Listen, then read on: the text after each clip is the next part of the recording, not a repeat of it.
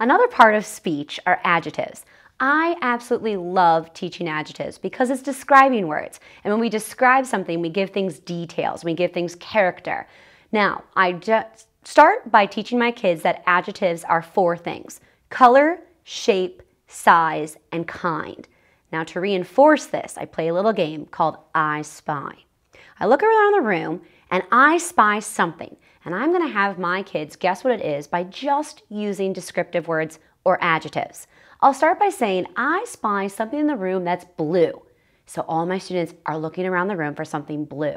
I ask them not to shout out right away. Keep it in, because I'm going to give them 4 descriptive words to identify what the object is.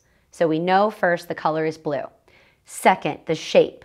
I spy something blue and rectangular.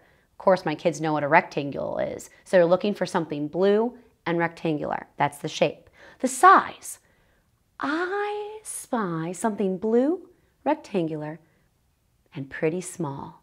That's hard with size sometimes because it has to have a comparison. So I start by telling them it's small. Small compared to the size of our room. Color blue, shape is rectangular, size is small. Now kind. Kind can be a little tricky. So I'm going to tell them that my blue, rectangular, small object is holding something white and fluffy inside. Now, so to avoid everybody shouting out and telling me exactly what it is, I have them put their thumb up if they know what it is. I press my thumb against their thumb for them to guess.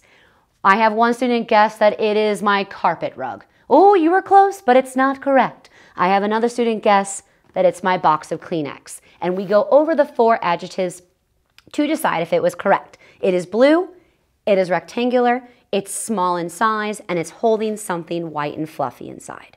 So now, the most fun part is that I get to have that student who guessed it correct play the game with their friends.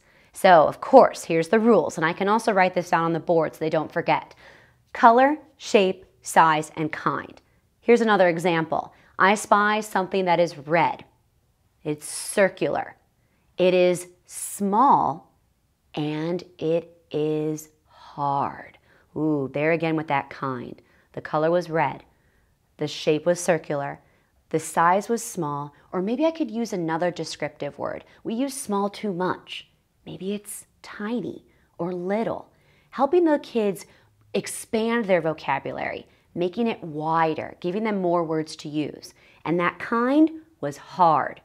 My kids guess, thumbs up. What do you got for me? It is the round ball.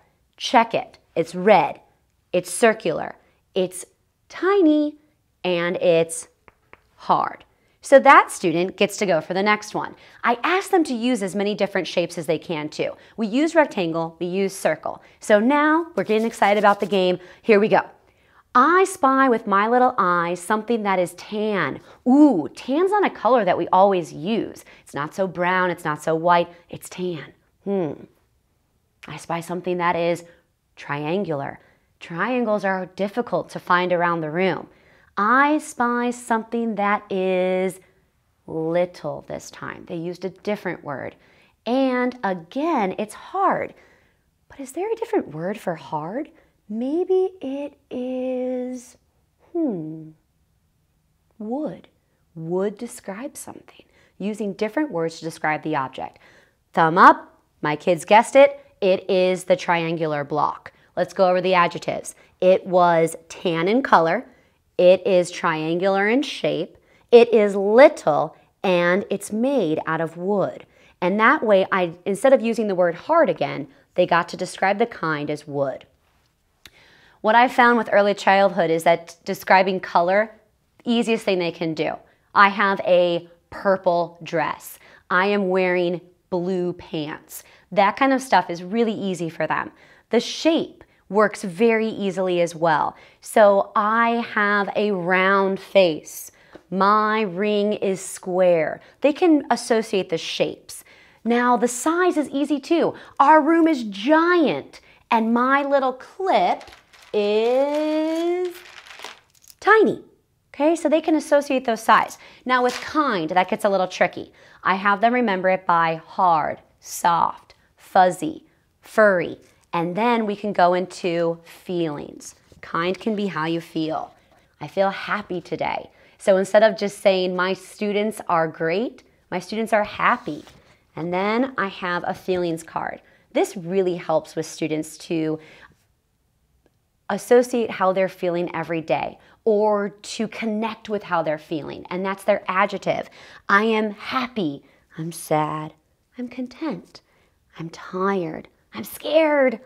I'm frightened. I'm nervous. I'm thoughtful. I'm silly. I'm excited. I'm surprised. And I'm proud. Adjectives can be very fun to teach. Again, I teach them with 4 basic rules. It's color, shape, size, and kind. Adjectives describe our world. Thank you.